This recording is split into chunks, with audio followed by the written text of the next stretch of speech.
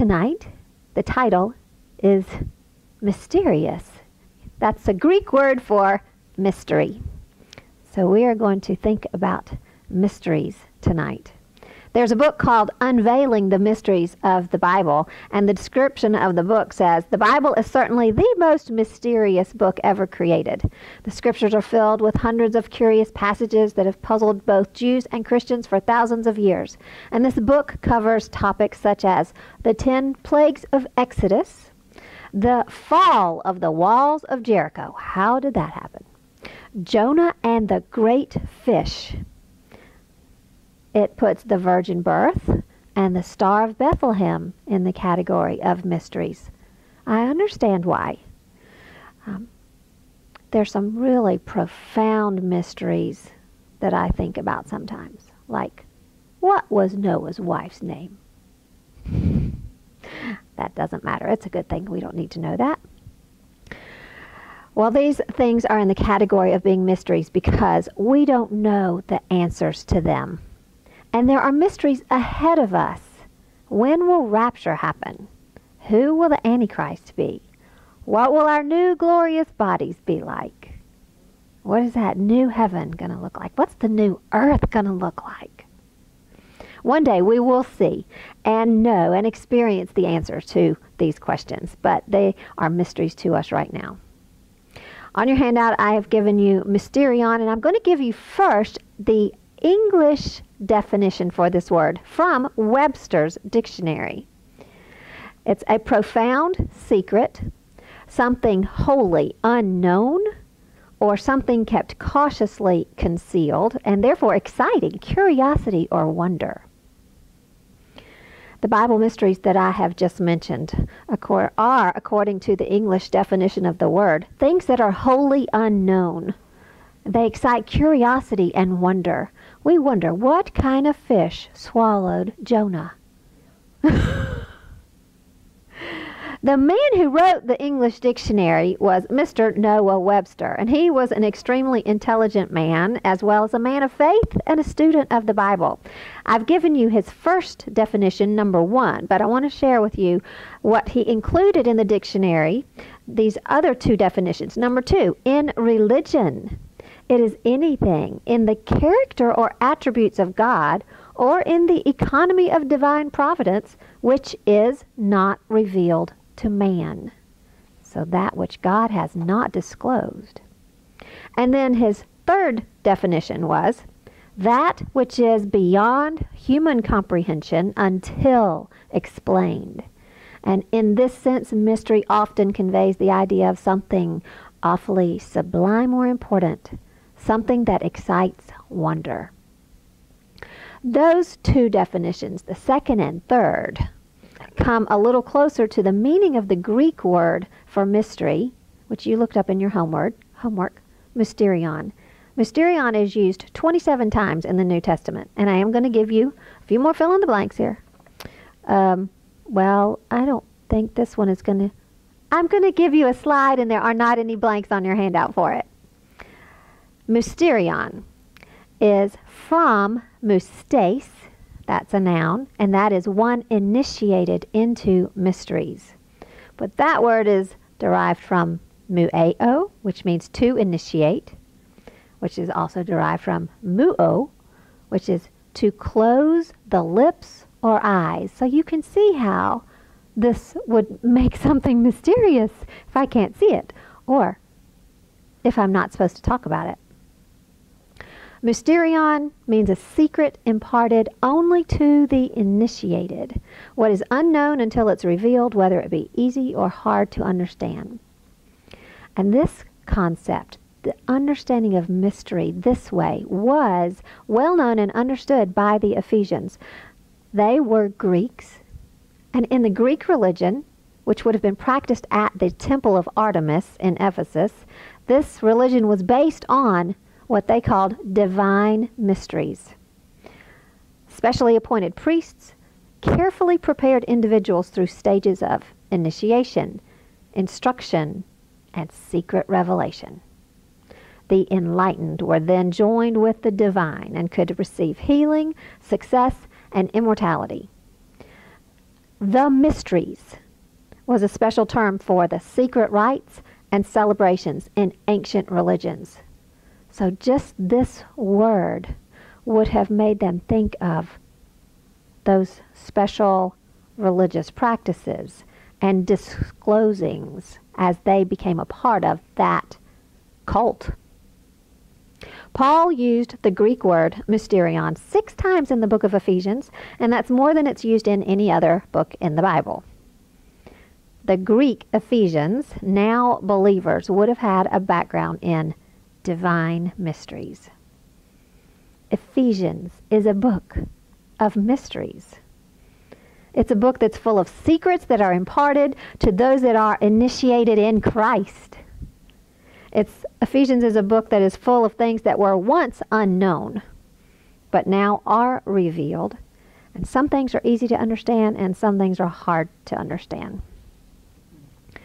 When Paul spoke to the Ephesian Greeks about mysteries, their frame of reference would have been the secret rituals and the special initiations that they once were either included in or excluded from. I mean, that's part of the mystery and the secret as well, to be excluded. But now, remember what he said. They are accepted in the beloved.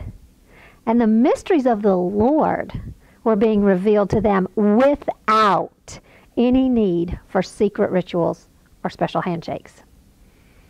That is good news. So, as I'm talking about mysteries being revealed to those who are in Christ, we are saved by grace through faith.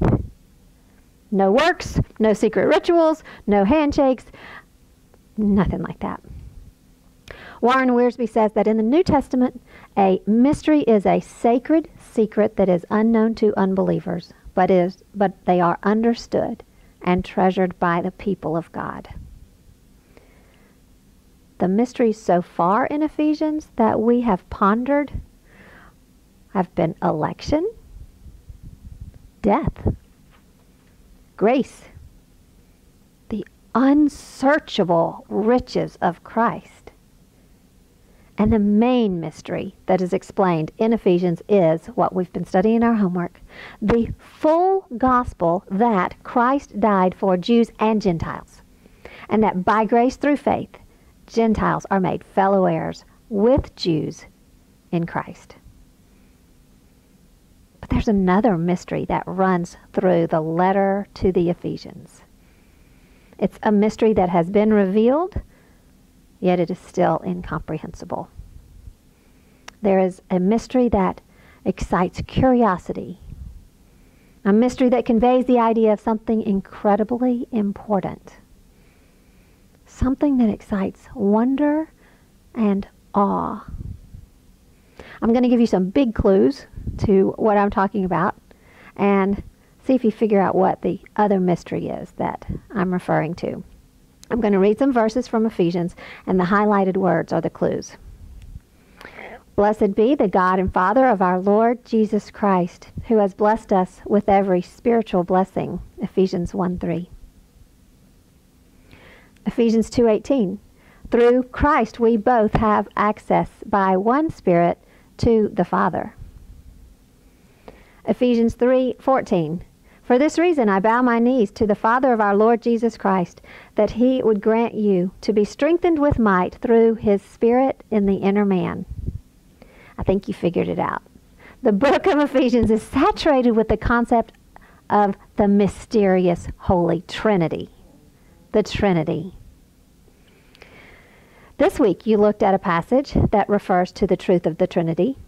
You are members of the household of God, having been built on the foundation of the apostles and prophets, Jesus Christ himself being the chief cornerstone, in whom the whole building grows into a holy temple in the Lord, in whom you also are being built together for a dwelling place of God in the Spirit.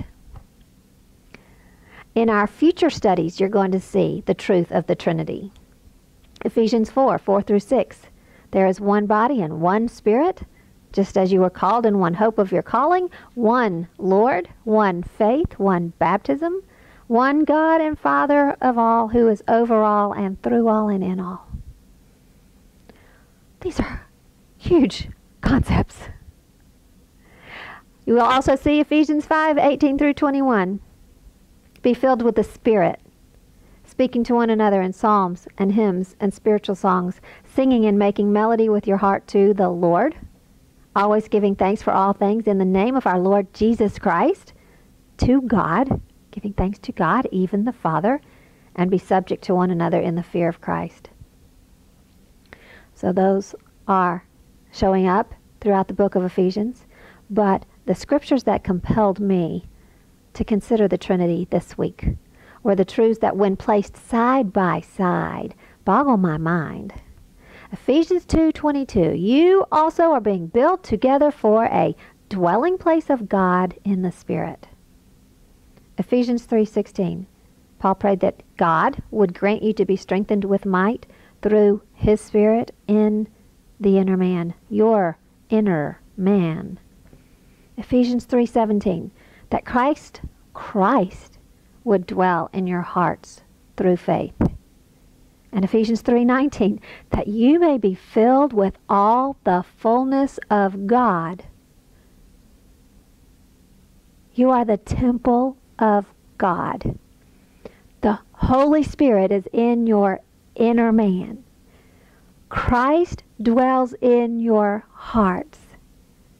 You are filled with all the fullness of the Trinity.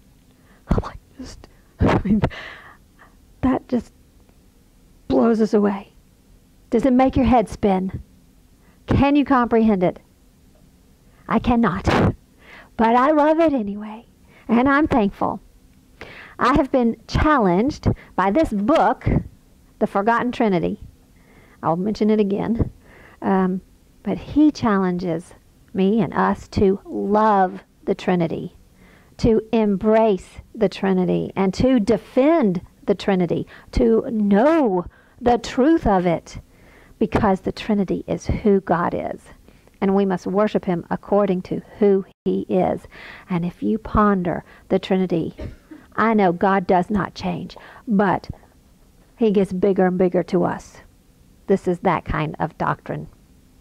So today, I'm going to try to explain the mystery of the Trinity to you.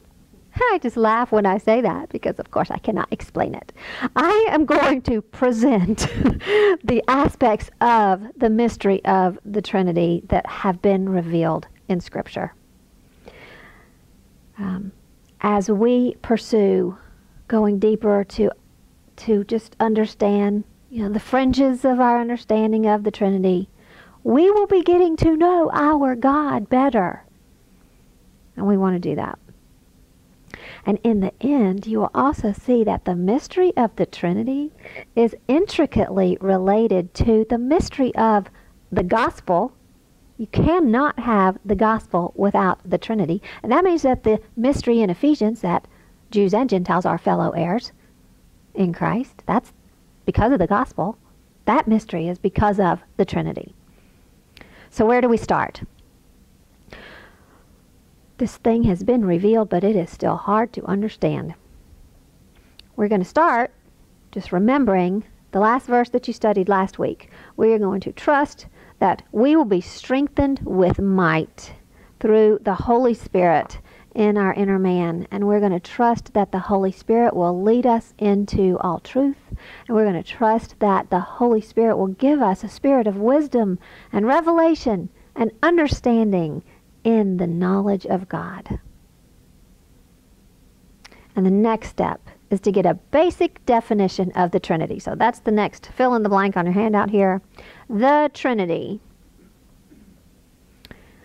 This is a basic definition from Wayne Grudem. God eternally exists as three persons, Father, Son, and Holy Spirit, and each person is fully God, and there is one God. This is the kind of thing that I feel like I need to say very slowly because it is so deep. I have another definition of the Trinity from James White, the author of this book, The Forgotten Trinity. And he says the same thing, he just expresses it a little differently. Within the one being that is God, there exists eternally 3 co-equal and co-eternal persons, namely the Father, the Son, and the Holy Spirit. There are not 3 gods. I know you know that, but I still have to say it to make that very clear. And there are not 3 different manifestations of one God. That would not be the right way to explain this. Now, I have notes here, and I want to be careful that I don't try to explain something in my own words. I need to make sure I say it the way it's written, because it's very easy to slip and slide and get messy with our explanations. So, just one more time. There is one God, and he eternally exists as 3 persons, Father, Son, and Holy Spirit, and each person is fully God. Your first page of your handout shows 3 foundations upon which this definition is built. And I'm going to go ahead and give you those 3, and then we will walk through those 3 foundations one at a time. The first is monotheism, and that is, there is only one God. The second foundation is, there are 3 divine persons. And then the third foundation is, the persons are co-equal and co-eternal. So to say these 3 foundations, very simply, number 1, there is one God. Number 2, God is 3 persons. And number 3, each person is fully God. Nodding. Those are short sentences, using short words. Simple, right? But you put it all together, and this concept is bigger than our little gray brain cells can comprehend fully. So we're going to look at some scriptures that teach us about the truths of the Trinity, and I have given you each foundation and blocks full of the whole verse there, and you can highlight things that you want to. I will not be reading through every single one of these verses. I'll just point some out. So the first foundation is that in Scripture we see there is only one God. In the Old Testament, Deuteronomy 6:4-6, "Hear, O Israel, the Lord is our God, the Lord is one." In Isaiah 43, "Before me," I'm going to just go there. "Before me there was no other God formed, and there will be none after me." No other God. In the New Testament, Ephesians 4:4-6, there is one body, one Spirit, one Lord. 1 Timothy 2:5, there is one God and one mediator between God and men. So, the first foundation, we can cover that. We see those verses and we'll just stop with that one just like that. There is one God. The second foundation, in Scripture there are 3 divine persons who are recognized as God. The Father is recognized as God. The Son is recognized as God. The Holy Spirit is recognized as God. I mean, this is the truth. The Father is God. The Son is God. The Holy Spirit is God. And when we refer to members of the Trinity as persons, it indicates that there is a relationship between individual members of the Trinity. Relationship. That is always an important concept. In your handout, in the middle of the page, second foundation, first block there shows scriptures where it tells us that the Father is God. In Deuteronomy 32:6, it says, "Do you thus repay the Lord, O foolish and unwise people? Is not He your Father who has bought you? He has made you and established you." And there's a Hosea verse, and then there's a big Matthew passage. In this teaching from Jesus, he refers to, and I've underlined them for you, your heavenly Father. And then he refers to God. And then he refers again to your heavenly Father. And he uses these terms interchangeably. He's demonstrating that the Father is God. And then if you turn to the next page in your handout, we're still looking at three divine persons. The Son is God. John 1 and 2. The Word was with God, and the Word was God. And I should have put John 1:14 in there, because that tells us, and the Word became flesh. And that's, Jesus was with God. Jesus was God. God is eternal. Jesus is God. So the Son is God. And then we see what Thomas said in John 20:28. He called Jesus my Lord and my God. Jesus did not rebuke him for this declaration, and that indicated it was true. Now let's look at verses that show us that the Holy Spirit is God. Acts 5:1-4, Peter said to Ananias, "Why have you lied to the Holy Spirit?" And then a few sentences later he says, "You have not lied to men, but to God." Peter clearly believed that the Holy Spirit was God. I'm saying it in past tense because Peter said it in past tense, but even when I say Peter believed the Holy Spirit was God, I feel like, but the Holy Spirit is God. So our language is so limited. It's very hard to communicate this truth with our language. Our language and words and our understanding, everything about us falls so far short. Well, Paul also refers to the Holy Spirit as God, and this can be seen when comparing 1 Corinthians 3:16 and 17 and 1 Corinthians 6:19 and 20. Yes, those are underlined also. In the first verse he says, "You are the temple of God." And in the second set of verses he says that you are the temple of the Holy Spirit. So Scripture lays the foundation that there is one God, only one God, and yet it also states that the Father is God, the Son is God, and the Holy Spirit is God. The author of this book, The Forgotten Trinity, says, "The single greatest indisputable testimony to the personality and deity of the Holy Spirit is found in his giving gifts to believers in the church." So we're going to study spiritual gifts when we get to it in Ephesians, but today we can look at 1 Corinthians 12:4 and 11. You can see that last scripture in that block. There are diversities of gifts, but the same Spirit. One and the same Spirit works all these things, distributing to each one individually as He wills. This is fascinating. This shows us the Holy Spirit makes a determination. That's what God does. He decides what He wants to do. The Holy Spirit gives the gifts, gives whichever gifts He wants to whomever He wants to. The Holy Spirit gives gifts as He wills. And that word is used in other passages to explain what Jesus wills to do or what God wills to do. Please remember, the Holy Spirit is not a force, a power, but a person. He is a He, not an it.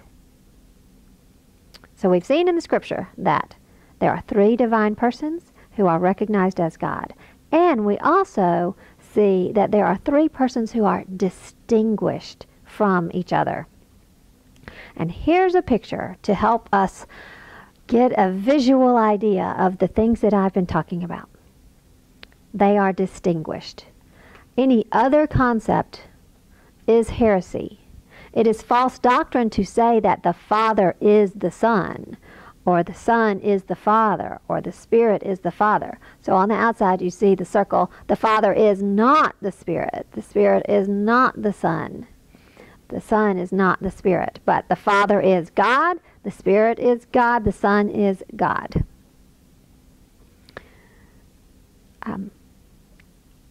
James White says, "No true Trinitarian believes that the Father was a ventriloquist at the baptism of Jesus, or that Jesus was praying to Himself in the Garden of Gethsemane." Jesus is praying to His Father. What we're talking about is 1 what and 3 whos, if that helps. The 1 what is the being or essence of God. The being of God. I like that word better. And the 3 whos are the Father, the Son, and the Spirit. You have Matthew 11:27 on your handout, showing this distinguishing person one from another. The Father is distinguished from the Son. There are actions on the part of the Father and different actions on the part of the Son.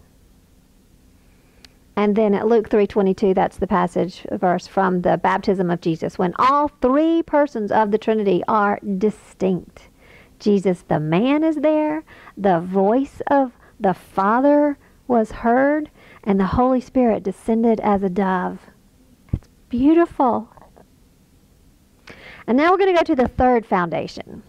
The 3 divine persons are co-equal and co-eternal. All 3 are associated on equal footing as God. You can see these truths in the verses from Ephesians that are on your handout. Ephesians 2:18, for through him we both have access in one Spirit to the Father. Ephesians 2:20 through 22, I read this one earlier, and we've studied that one.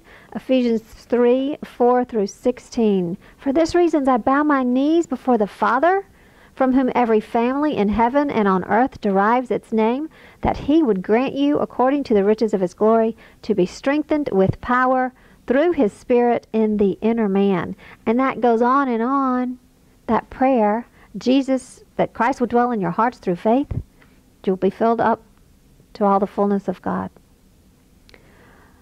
And, I do want to read this from Titus 3:4 through 6, because equality in these 3 persons is shown here.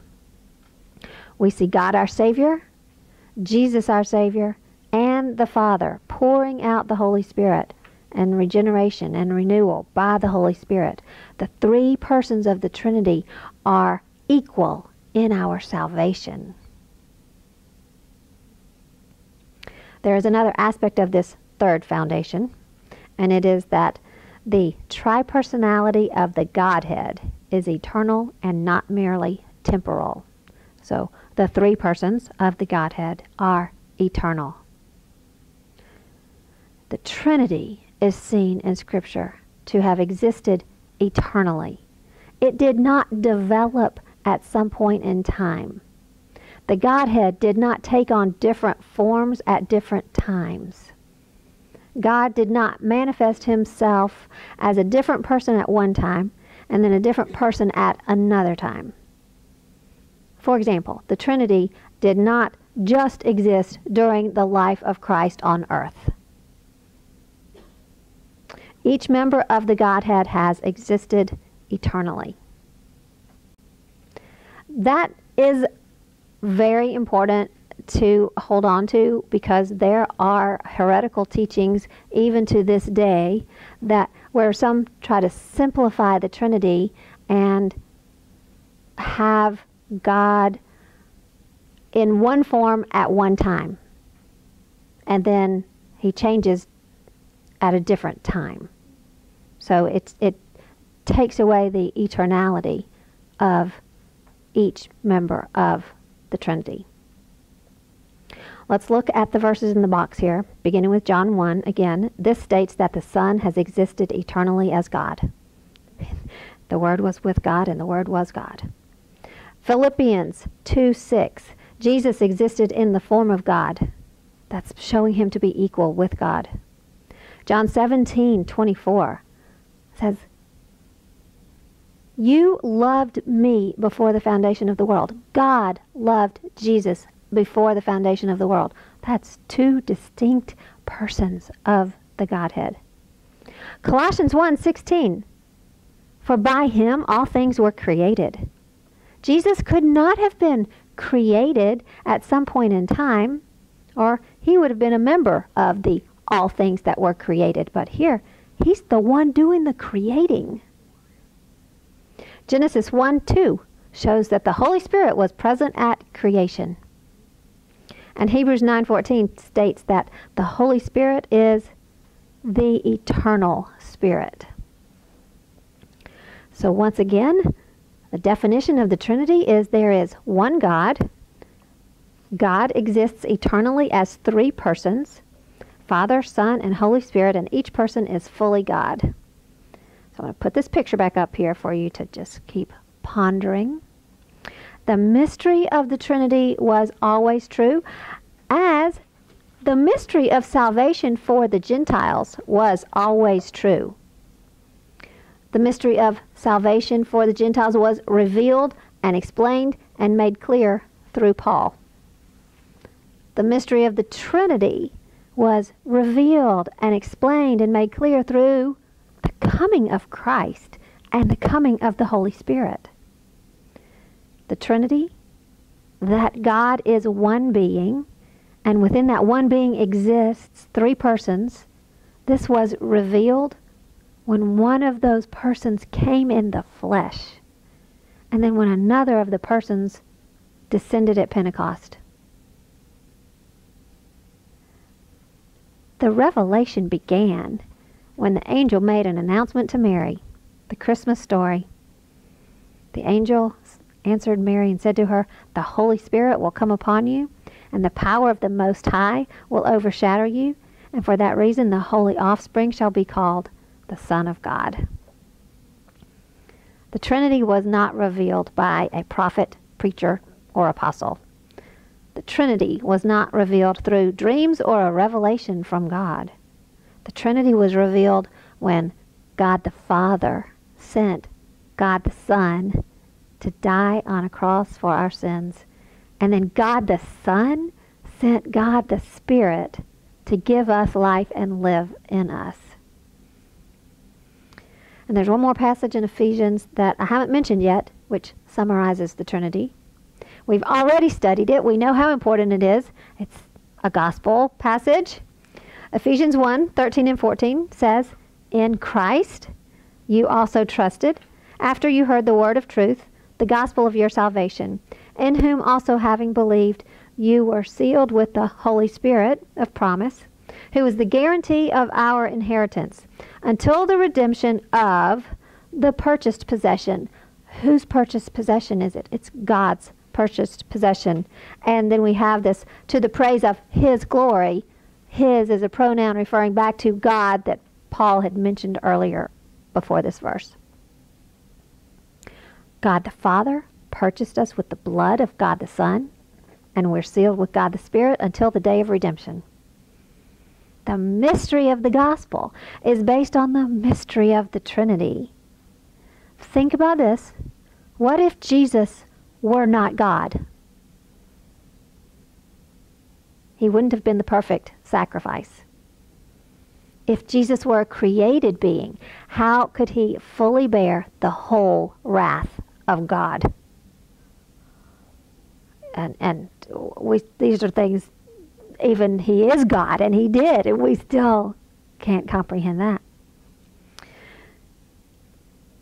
Religious leaders did not believe that Jesus was God, and they killed Him because He claimed that He was.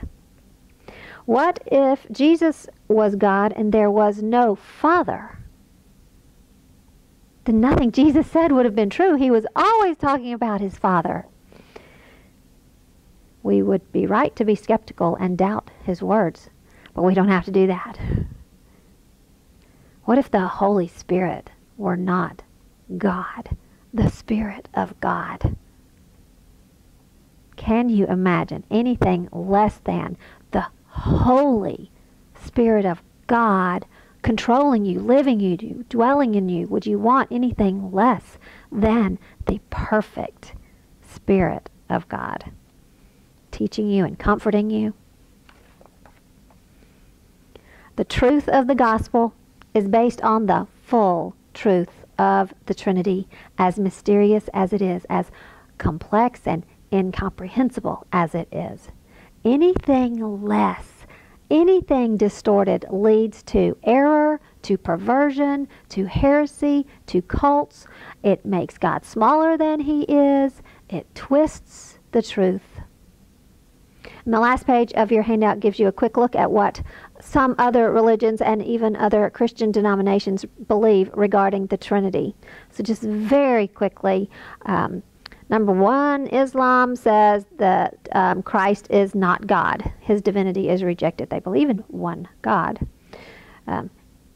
Hinduism says there are many gods. That rules out the Trinity right off the bat. Judaism says there is one God, but they think that Christians believe in 3 gods. So they see, they are counting.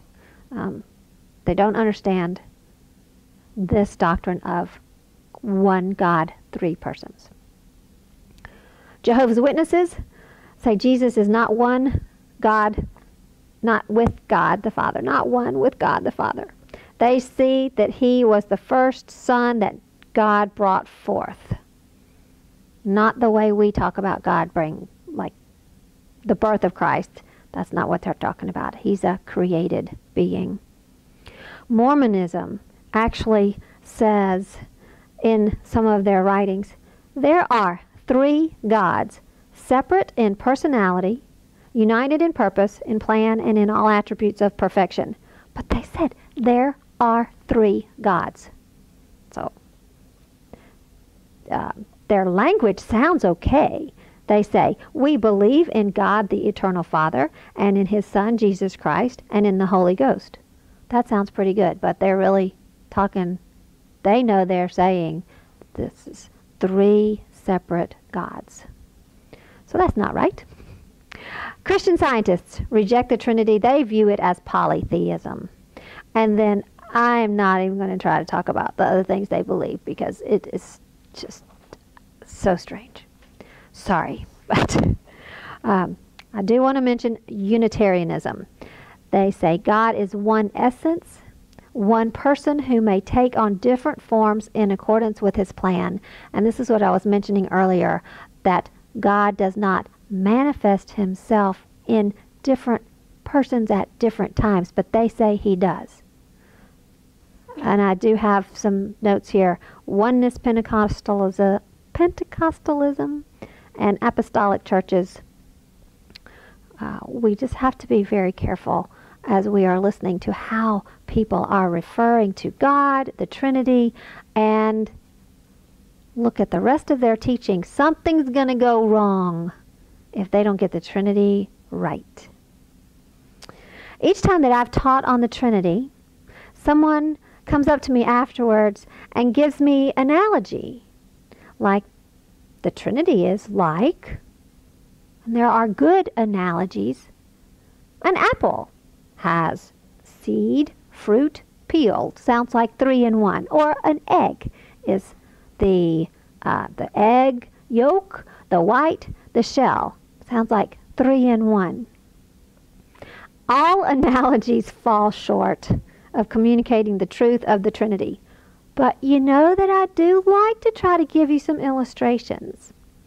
And I knew this was a concept that would set our minds spinning. And I have this thing in my house that does some spinning and drawing. So it's spirograph. I had my daughter work on this, and I have a little video of her using one circle. There's a big circle, and she's drawing inside there to make a, so that will be an illustration of 1, and it's this, she's using the same piece and she's just switching the holes, and the shape is the same shape, just different sizes, so it ends up making a different design. You're going to see all 3 designs in a minute. So right here, she's using the same color, using the same circle, and it's the same shape, but they're turning out differently. So there is a same, but different going on. And she actually did those 3 things pretty well. Another thing about spirograph is you think, oh, that's so easy. Simple. But when she puts it all together, okay, so that was there's the picture of the 3. So they're different, even though they're the same. And now she's going to do different colors and same one little piece, but she messed up. Oops. Because when you start trying to put these three concepts together of who Jesus is God, the Holy Spirit is God, it's hard to make it all fit together. So I was like, even messing up, even having trouble doing this at the same time, the oops that she had every now and then, it's like, we just can't understand the Trinity completely ourselves. But she's used 3 different colors just so you could see what it looks like when it's one. She's having trouble again. But she's still doing a very good job. So I'll let her draw that out, and you will see the one final illustration here. But there's a hole in it also. I don't know. So this is just showing how finite we are and how hard it is for us to truly understand the Trinity. We have the facts before us, what God has told us, and that's the final picture, in case you didn't see it. All analogies fall short of communicating the truth of the Trinity. Even water, that's another one, has 3 forms: steam, water, and ice. But they're never all of that at the same time, right? And each one of these things is a created thing, right? The Trinity, God is unique. God is one. He is completely different from anything that we are and that we can talk about. There are many examples of 3 in 1 that exist in nature and that help us to consider that God is 3 in 1. These are hints to his diversity in unity. I just think about that phrase, diversity in unity. That's what the body of Christ is. We who are many members are one in Christ. Jew and Gentile fellow heirs are one in Christ. Can we fully understand the Trinity? No. I repeatedly saw that the doctrine of the Trinity is described as a mystery. We can understand these basic foundations, but we can't understand how it all fits together. Wayne Grudem says it's spiritually healthy for us to acknowledge openly that God's very being is far greater than we can ever comprehend. This humbles us before God and draws us to worship him without reservation. We can worship him without the full revelation of the Trinity as well, right? So the Trinity is the tri-unity of God, unity and diversity. Just one more verse to share with you, which is the great Trinitarian passage. Jesus said, "All authority has been given to me in heaven and on earth. Go therefore and make disciples of all the nations, baptizing them in the name of the Father and the Son and the Holy Spirit." The name of the Lord was held in highest reverence. So when Jesus mentions the name of the Lord, he is doing it accurately. Everyone would have known he is handling it appropriately. It is not to be blasphemed. Jesus clearly substituted the names of the persons of the Trinity for the name of the Lord God, Father and Son and Holy Spirit. And also, the word name is singular in the Greek. It is not plural. In the one name of our one God, who is Father, Son, and Holy Spirit. May your understanding of the mystery of your great God be based on his revelation of who he is, 3 in 1.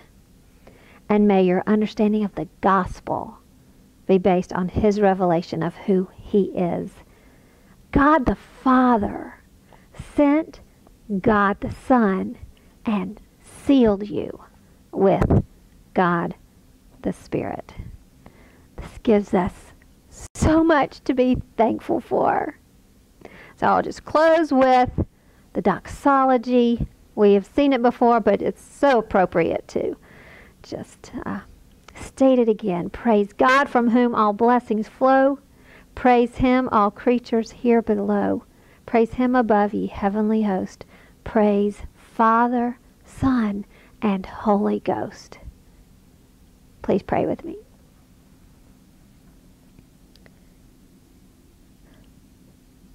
Lord God, we bow before you, and it is hard to have words to speak to you right now, to praise you for all that you are. We do praise you and worship you as the one God, the one true God, the living God. You are God above all, and you are great in every way. And we bow before you and worship you and acknowledge you as our Father, God. And Jesus, we thank you that we know you as the God-man on earth. And you are the Son, God the Son. We're so thankful that you are God. And you could do what you did for us. And Holy Spirit, we praise you that you are God indwelling us. And we are safe in your keeping. And we are safe to be taught by you and led by you and empowered by you. We trust that you will lead us to please God our Father and to walk as God the Son. How great thou art. You are holy, holy, holy. Thank you for the things that you show us that are 3 in 1, that give us the little hints of the greatness that you are as 3 in 1. So help us hold fast to the truth and the glory that you are in the Trinity. We thank you for who you are, and that you let us know you, and that you have revealed so much of yourself to us. Jesus, we pray through you. Amen.